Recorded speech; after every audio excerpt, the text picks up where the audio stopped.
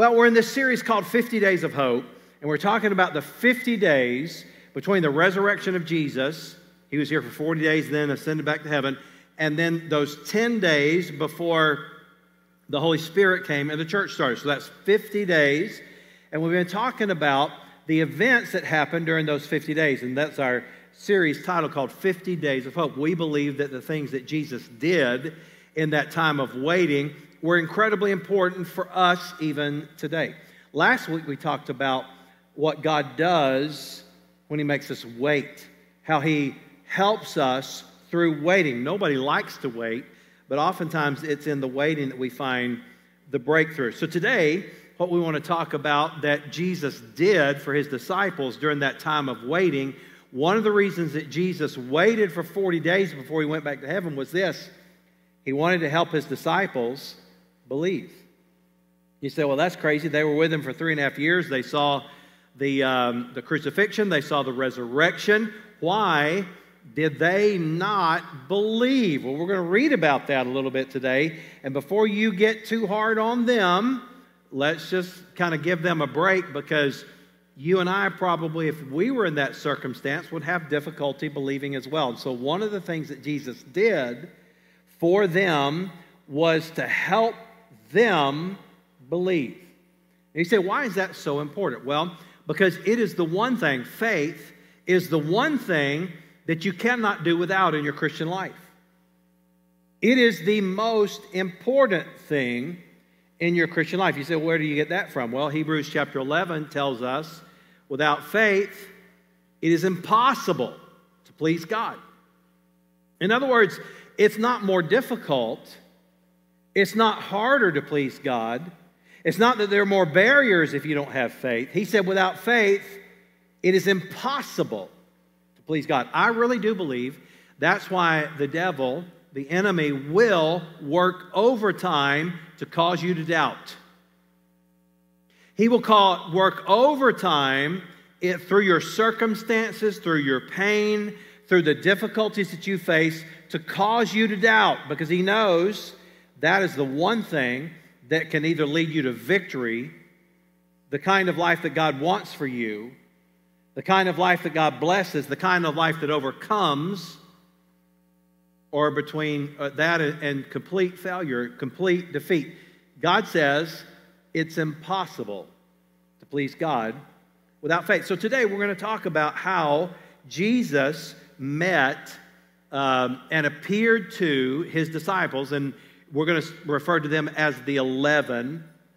Now, we know that there were originally 12 disciples, and one was reduced by Judas. Remember, after he betrayed Jesus, he went out and hanged himself. So that number at that time was 11. We read in the book of Acts, after the starting of the church, there was another one added, and it was always referred to as the 12 after that. So when it refers to the 11, we're talking about those apostles that lived with Jesus for 3.5 years while He was here on earth. So let's begin reading in Mark chapter 16. I'm going to read a lot of scripture today to point out how Jesus helped them to believe. And I want to show you 3 things that Jesus tried to help the disciples to believe. And I believe those 3 things He wants us to believe as well. Mark chapter 16, verse 9, it says, Now, when He rose early on the first day of the week, He appeared first to Mary Magdalene, out of whom He had cast 7 demons. And she went and told those who had been with Him as they mourned and wept. And when they heard that He was alive and had been seen by her, I want you to notice this theme. These are the apostles, the ones that started the church, the ones that took the gospel around the world in a short time, changed the world, the ones that gave their life because of Jesus. Here's what it says about them. They did not believe. They did not believe. And after that, He appeared in another form to 2 of them as they walked and went into the country. And they went and told it to the rest, but they did not believe them either. And later He appeared to the 11 as they sat at the table, and He rebuked their unbelief and hardness of heart because they did not believe. Now, these are the people that witnessed the risen Christ. They were with Jesus on this earth. They saw him raise dead people back to life. They saw him take 5 loaves and 2 fish and feed 5,000 men, not including the children. They saw him bring deaf people to be able to hear, blind people to be able to see. And they did not believe, those who had seen him after he had risen. Then Luke chapter 24, verses 9 through 11. So they rushed back from the tomb to tell his 11 disciples and everyone else what had happened. And it was Mary Magdalene, Joanna, Mary the mother of James, and several other women who told the apostles what had happened. But the story sounded like nonsense to the men. These are the men that Jesus said, I'm going to be put to death and I'm going to raise back to life again. The one that had done all these miracles in front of them. They said it sounded like nonsense to the men, so they didn't believe. Now you get the theme here? They did not believe. So I want to show you what Jesus wanted the disciples to believe, and I believe what he wants us to believe as well. Now, there are a lot of things he wants us to believe, but 3 things from these verses that we read today that I want to show you what God wants you to have your faith strengthened in as well. And how if you do have your faith strengthened in these things, it's going to be a blessing to you. It's going to help you. Number 1, Jesus wants us to believe that he is alive. Well, that was the number 1 thing he wanted to convince them of, that he was actually back from the dead. He wanted to convince them that he was actually alive. Now you say, why is that? Because the resurrection is the key to Christianity. Apart from the resurrection, it's not any different than any other religion in the world, mainly. But the resurrection is what makes Christianity different from every other religion in the world. Why? Because every religion in the world begins with mankind reaching toward God. Do better, be better, try harder, get more karma. Eventually, maybe, hopefully, God might allow you into heaven, whatever that looks like, if he's in a good mood. That's all religions in the world. The difference between Christianity, other than the resurrection, is that God did not ask us to reach to him. He said that he began by reaching down to us. And so Jesus wanted them to believe that he is alive. Now, there's a mountain of evidence about the resurrection of Christ, and today's message is not about that. So just for sake of clarity and time's sake, we're going to just go forward, and the assumption that I have is that Jesus actually did resurrect from the grave, okay? Now, if you don't believe that, if you have questions about that, maybe you have friends that are confused about that, then there are other resources that we'll use and other messages that can help you. But right now, we're going to assume that Jesus actually did die, get buried, and come back to life again. And I want to show you that the resurrection is what changes everything. We're going to read another passage in John chapter 20. It says, now Thomas, he was one of the 12, called the twin, was not with them when Jesus came. So Jesus appeared to the disciples, but Thomas was not there. Okay? Not sure where he was. The Bible doesn't say, but he wasn't with them at the time. So the other disciples told him, we have seen the Lord. But he said to them, see if this sounds familiar. Unless I see in his hands the mark of the nails, and place my finger into the mark of the nails, and place my hand into his side, I will never believe. You ever been to that point in your life? I don't care what you say. I'm just not going to believe. If God was really a God of goodness and compassion and holiness, why does he let all this evil happen in the world? I will never believe that a God that allows that is a good God. How can you say that there is a God who loves us, who is personal with us? Because my mother believed in him and she died at a young age of cancer. I will never believe. You ever been there? The truth is, often because of our circumstances and our pain, and our doubts, we get into that case. We just simply don't believe. But I want you to see what happened to Thomas. What happened next? After he said, I will never believe. 8 days later. So we're not sure what day this was that Jesus appeared to them, but 8 days after that, a week and a day, his disciples were inside again, and Thomas was with them. And although the doors were locked, Jesus came and stood among them and said, peace be with you. Thank God he said that, because I don't know about you, but if the doors are locked and everything is closed and all of a sudden a person appears, they didn't walk through the door, they didn't come down the chimney, they didn't crawl through a window, they just manifested right in front of you, I would need a little peace in my life as well. Might even need a diaper, I'm not sure, but nevertheless, the fact is, Jesus says, he appears to them, he says, peace be with you. And notice what he did. He said something to the very one that said, I'll never believe. Which tells me that God hasn't given up on you yet. Which gives me hope to believe that when I have doubt, when I have problems believing a certain thing, God doesn't give up on me so easily. I'm glad for that.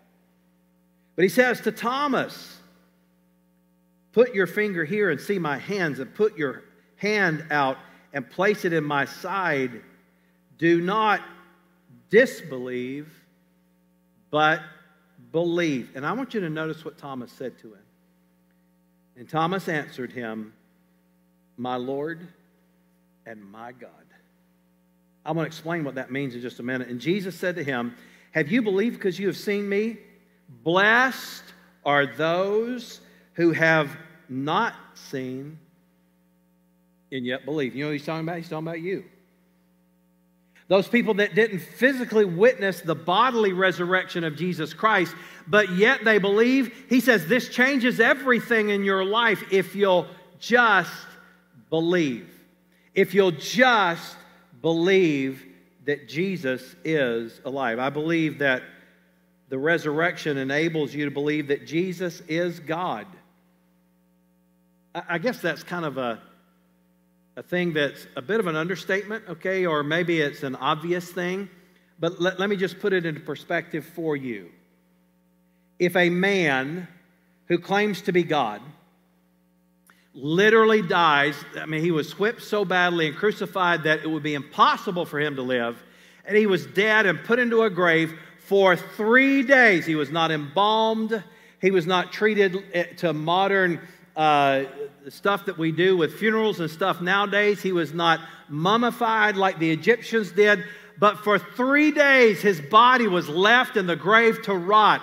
If that man gets up out of the grave, I'm throwing my lot in with that guy. The resurrection enables me to believe that Jesus is God. And if he's God, it enables me to believe that he is all-powerful, that he saves, and that what he says is true. And this is how it applies to you. Yes, he's your God.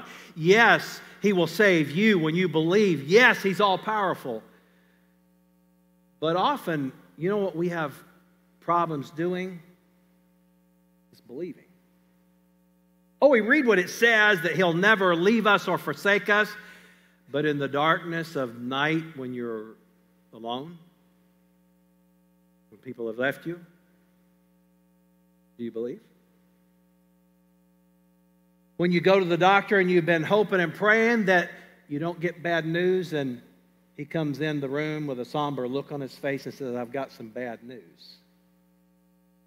You've got cancer. Do you believe? When you come home and your husband tells you that he doesn't love you anymore and he's leaving you and the kids, do you believe? When even in an economy like what we have now, where so many people are looking to hire people, and you go into your job and you get a pink slip and you don't know how you're going to make it, do you believe? You see, when Jesus says that he will provide for us, he means it. When he says that he will never leave us or forsake us, he means it. When he tells us that he understands our weaknesses and our pains and knows every bit of rejection that we've ever experienced, and he feels it, and he knows what you're going through, he means it. And so here the question is for us is, what does the resurrection do when you believe that Jesus is actually alive? It empowers you to believe that he means what he says. I want to explain to you what Thomas said, and this will help you a little bit to understand how this relates when you believe that Jesus actually is alive, how it will change your life. When Thomas said, "My Lord and my God," he was making a declaration of faith. And I'm going to get a little technical for about 60 seconds for you here, but you just hang on. The word Lord in Greek is the word kurios. Kurios. Not curious, but kurios actually is how you say that. And it means, here's what it means: one who is in charge. Can I get an amen right there? That God is in control, that God is in charge, that even when you don't know where the answers are going to come from, he's in charge. He knows. He knows the future. One who is in charge by virtue of ownership and possession and authority. Not, maybe that went over your head. Maybe you did not get that. But the Bible tells us, the Apostle Paul wrote this, that Jesus Christ, with his death on the cross, has purchased us with a price. And his price was his own blood, his own life.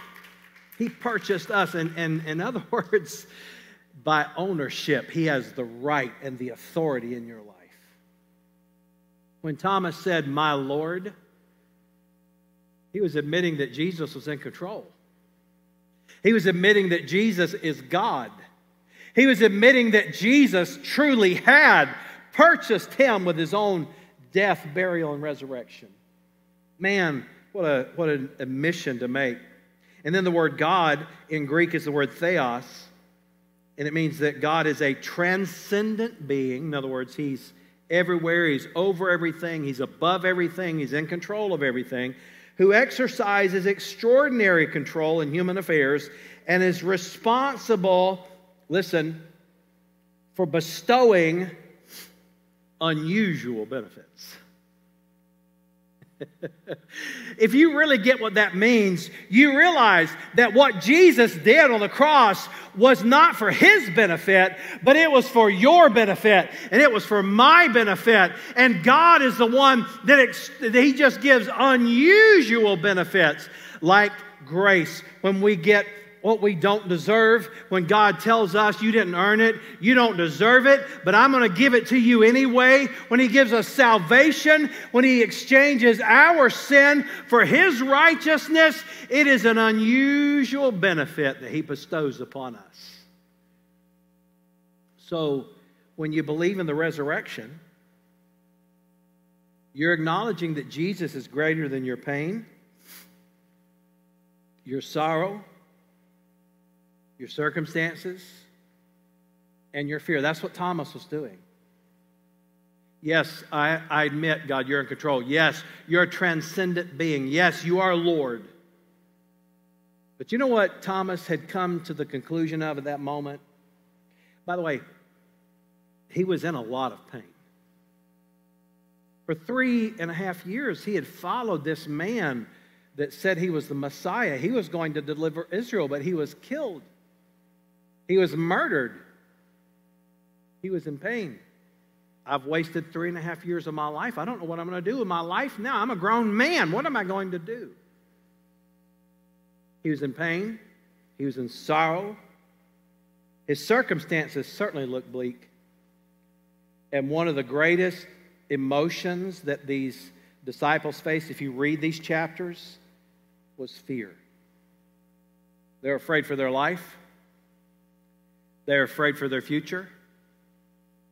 They're afraid for everything in their life. Have you ever been there?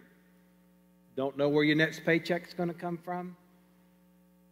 Don't know how you're going to raise your kids? Don't know how you're going to survive all the stuff going on in the world? Is your life ever marked by fear? Well, Jesus, in his kindness and his love, for 40 days, he hung around after his resurrection. You know what he wanted to convince the disciples of? He was alive. He actually resurrected. Because when we believe that, it changes everything. Now, here's the second thing I want you to see that he wanted them to believe. He wanted to convince them of. He wanted them to believe that he loved them. Do you know that every single one of the disciples rejected and neglected and denied Jesus at his trial? These are the closest people to him. These are the people that he loved. These are the people that hung out with him for 3.5 years. I mean, this was no small thing, and every single one denied him. That is no little thing. First of all, it's one thing to deny, well, I'm really a Christian, or I really am sold out to God, or whatever. It's another thing completely to deny Jesus. Now, I'm going to go out on a limb and say that for many of you in the room, maybe in some ways you've denied Jesus, but you didn't do it publicly. You didn't do what these guys did. Completely turn their back on Jesus. Every single one of them.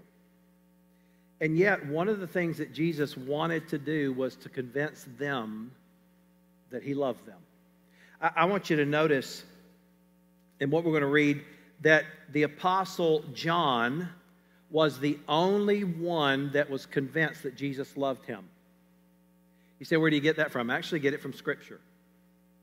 And I don't have time to read every one of these things, but you need to understand that the Gospels, the 4 Gospels, Matthew, Mark, Luke, and John, are not written in a way that you could consider it fiction or a story or whatever. They're actually historical documents.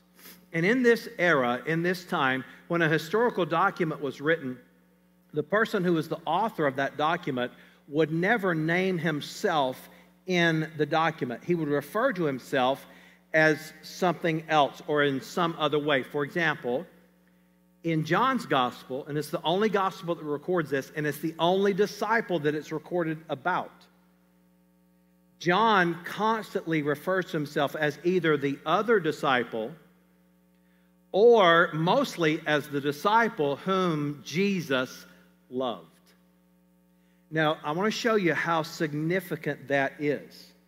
Because John chapter 20, verses 1 through 8, early on Sunday morning, while it was still dark, Mary Magdalene came to the tomb and found that the stone had been rolled away from the entrance, and she ran and found Simon Peter and the other disciple, the one whom Jesus loved. You know, I do sometimes let my mind kind of go, you know, these were guys that hung out, and they were guys, okay? These were not like super sophisticated guys. These were fishermen for the most part.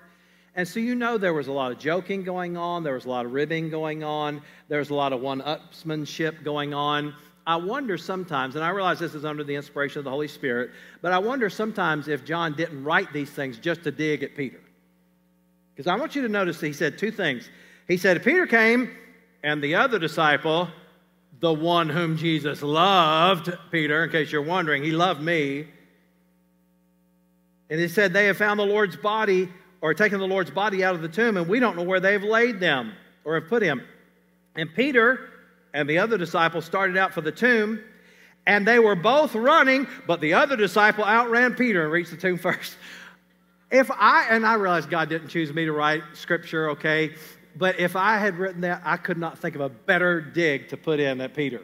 The young guy outran the slow old guy to the tomb. Peter, in case you're wondering, I outran you to the tomb. And he stooped and looked in and saw the linen wrappings lying there, but he didn't go in.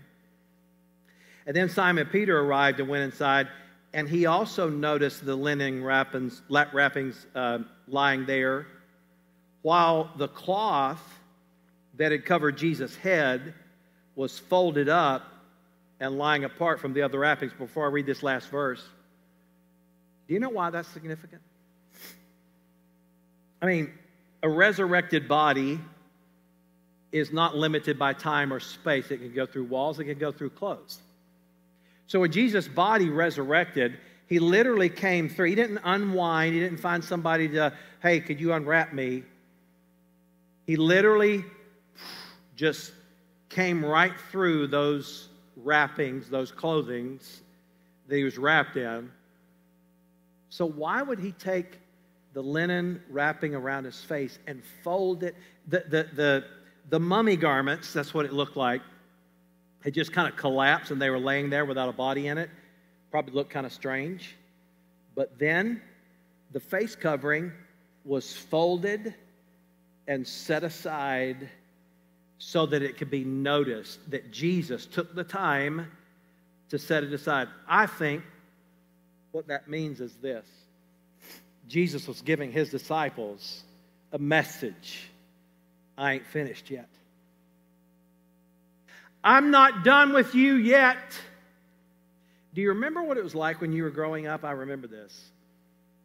On Sunday, after church, we would go to my grandma's house almost every Sunday, and we'd have this feast. And man, it was just a good old Southern artery-clogging feast. I mean, we had the best food in the world.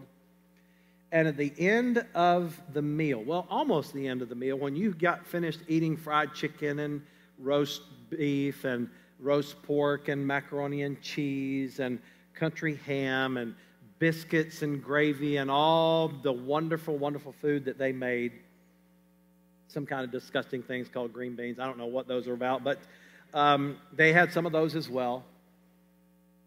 But you know what my grandma used to do, and this is interesting. She said, y'all don't get rid of your napkin yet. You know why? Because dessert was getting ready to happen. And sometimes it was banana pudding, and sometimes it was peach cobbler, and sometimes it was blackberry cobbler, and sometimes it was cake, and sometimes I don't know what all it was, but it was so good that if you rubbed it on your forehead, your tongue would beat your brains out trying to get to it. I know how good it was. But you know what my grandmother was really saying? When she said, just fold your napkins, hold on, we're not finished yet. You know what she was saying? Ritchie, the best is yet to come. The best is yet to come. And I believe that was the message that Jesus gave his disciples. They were suffering, they were full of sorrow and fear, and he just folded that napkin and put it aside. He said, boys, hold on. The best is yet to come. Ladies and gentlemen, I got to tell you, when you believe that Jesus loves you, when you believe what the Bible says about you that happens to you when you come into a loving relationship with Jesus Christ, God Almighty has a message for you. The best is yet to come. All that you suffer in this life, all the trials that you're going through right now, just hold on. The best is yet to come. And I believe that's what Jesus was doing. You see, knowing that Jesus loves you changes everything. And our staff told me to do this. Sometimes I start crying when I'm thinking about all this stuff, and it makes my nose run. And I got a nose, so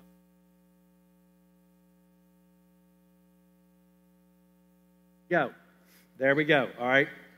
Now I spared y'all something that sounded gross. All right. So I want you to think about this. When you know that Jesus loves you, it affects everything in your life. It affects how you behave. It affects how you live. And I believe it affects the results in your life. I want you to give you an example. Did you know that John was the only disciple who was not martyred? And he was the only disciple that understood and knew that Jesus really loved him. I want you to listen to this. The Bible or tradition tells us that Matthew was killed with a sword. Philip was hung. Peter was crucified upside down. James the Lesser, the reason they call him the Lesser, it just simply meant he was younger. James the Lesser probably was thrown from the temple and beaten to death. James the Great, or the older, was beheaded. Simon the Zealot was crucified. Bartholomew was flayed to death with a whip. Thomas was stabbed with a spear. Thaddeus was killed with arrows. Andrew was whipped by 7 soldiers and then crucified. And yet John lived to over 100 years old. You say, why is that? Well, they tried to kill him.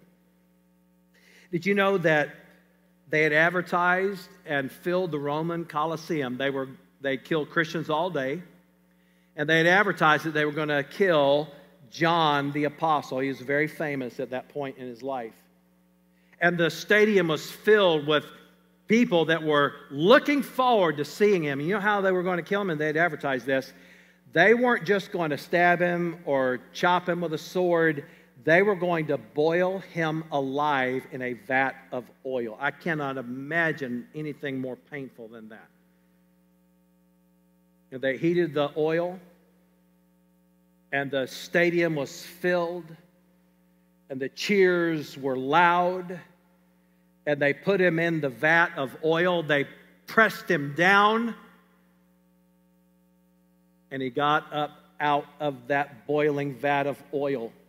And he began to preach the gospel to those thousands of people that were in the Roman Colosseum. And thousands of people heard the gospel that probably had not heard it yet. And John, standing in that vat of oil, was not burned. He was not singed. He was not harmed at all. And they were so confounded by this, they did not know what to do with him, because here's a man that you could not kill. You know what they did? They exiled him. It's the only thing they knew to do. They exiled him to the Isle of Patmos, and it was while on the Isle of Patmos that he wrote the book of Revelation.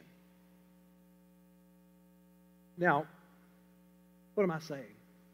When you know that Jesus loves you, it changes everything. And here's the last thing. Jesus wanted his disciples to believe that he was alive. He wanted them to believe that he loved them. And one of the most important things that he wanted them to get was this. He wanted them to believe that he uses imperfect people. That he uses imperfect people. I told you that all of the disciples neglected Jesus and denied him. One in particular that did it, and he's very famous for it, was the Apostle Peter. Now, Peter was, I love this guy because he was an active person. He often acted before he thought. Sometimes he stuck his foot in his mouth. But I love this guy because he was bent toward action. And at the Last Supper, Jesus looked to the 12 at that time, and he says, every one of you is going to deny me. And Peter's like, no, I will not. And here's what he did. This is interesting. I don't know if he actually pointed or not, but he said, they may, but not me. Very boldly and audaciously claimed that he loved Jesus more than they did.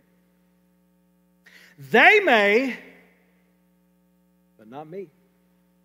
And Jesus looked at him, he said, Peter, before the rooster crows, you're going to deny me not once, but 3 times. Peter's like, no, I will even die for you if that's what's necessary, but I will never, ever deny you. Well, we know the story. He did deny Jesus 3 times. And then after the resurrection, in John chapter 21, verse 15, Jesus had appeared to them. They had caught a miracle catch of fish. And Jesus, when they came ashore, had breakfast waiting on them.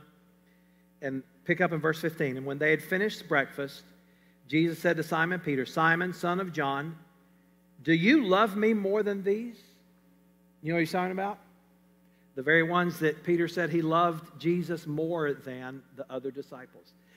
Peter, do you love me more than these guys? And notice what he said. Yes, Lord, you know that I love you. He didn't say he loved them more than those guys. And he said to him, feed my lambs. And he said to him a second time, Simon, son of John, do you love me? And he said to him, yes, Lord, you know that I love you. And he said to him, tend my sheep. And he said to him a third time, which I believe was to get Peter's attention, to give him a message. The message was not that Jesus still loved him. He'd already gotten that. I want you to get this. The message that Jesus was telling Peter was, Peter, you still love me. Even after a colossal failure. You don't feel like it. I know how you feel, Peter. But I want you to know that I know that you still love me. And you may have blown it in the past, but you still love me. He said to him a third time, Simon, son of John, do you love me? And Peter was grieved because he said to him the third time, do you love me? And he said to him, Lord, you know everything, and you know that I love you. And Jesus said to him, feed my lambs. This is so good, I got to blow my nose again. You guys just, let me say this. Jesus wants you to believe that you still love him in spite of your failure too. I wish I could tell you that I'd been all my Christian life without doing something that made me doubt my love for God, but I can't. There have been so many times in my life that I've failed. There have been so many times that I've let the Lord down. I hate it. I've beat myself up over it. I've failed. So have you. There's not a person in this room that would not say the same thing. There have been so many times that I've sinned. There's been so many times that I've failed. But Jesus wants you to believe that you love him in spite of the times that you failed. That is the message that God uses imperfect people. Because if you're perfect, this doesn't apply to you. And if you're perfect, you don't need to be in this room. If you're perfect, you don't need to come to this church, because Avalon Church is the perfect place for imperfect people. And we just know that no one is perfect and that everyone fails and that everyone sins. But God wants you to know that once you commit your life to him, that in spite of your failure, there are going to be times that you feel like beating yourself up. And that is not a license to sin, but that is a license to receive the grace of God and to understand that God uses imperfect people in spite of our failures. And what God wants you to know, he wants you to believe that God is a God of second chances. And he wants you to believe that God forgives. Aren't you glad that God forgives? Whew, I am. And then Jesus, I believe, in trying to convince the disciples that he uses imperfect people, he wants you to believe that he's not finished with you yet. He is not finished with you yet. Let me say that again. He's not finished with you yet. He's not finished with you yet. And yes, you may not be everything you ought to be, but thank God you're not what you used to be, and you're not what you're going to be one day. God is not finished with you yet. And I'll tell you this. If you'll believe that Jesus is alive, if you'll believe that he loves you, and you'll believe that he uses imperfect people and he's not finished with you yet, there is nothing, listen, nothing that you can't accomplish for him. Nothing. God will use you greater than you ever thought possible. Why? Because he uses imperfect people. He uses imperfect people. And the message that Jesus gave loud and clear to Peter and the other disciples was that he's not finished with any of us yet. Heavenly Father, thank you that you're God of second chances and third chances and 200th chances. Thank you for your grace, your mercy, and your love. Before I finish, I wonder if anybody in the room would, there's two questions I want to ask today. Just keep your head bowed for a moment. What is God saying to you? Maybe there's somebody in the room today that would say, Pastor, I needed that today. I needed to be convinced that I believe Jesus is alive, but I needed to be convinced of his love for me, and I needed to be convinced that God's not finished with me yet, that he still uses imperfect people. And I want you to pray for me that God would use me. Would you just raise your hand? Anybody like that in the room today? God bless you. My prayer is that God will reveal his love to you more and more, and that he'll use you greater than you ever thought possible. But then here's the last question I want to ask today. How many would say, Pastor, I'm not sure I'm saved. All of this, believing in Jesus, it's important, but I need to know that I know that I'm saved. And I'm not trying to create doubt. I'm trying to create hope in your life. I wonder if you'd say, Pastor, I'm not sure, but I'd like to be. And if you'd like to be, you pray something like this. And understand, it's not a magical little prayer, but it's the act of faith that saves you. It's the act of believing that saves you. It's the act of trusting him that saves you. Jesus did all the work. You just got to believe. I wonder if you'd say something like this, a prayer like this, online or in the room. Dear Jesus, I believe you're the Son of God, that you died on the cross, and I believe that you rose again. And I believe that you love me. And I believe that you'll use me in spite of my sin and my past, in spite of my imperfection. And I'm asking you to come into my life and save me right now in the name of Jesus.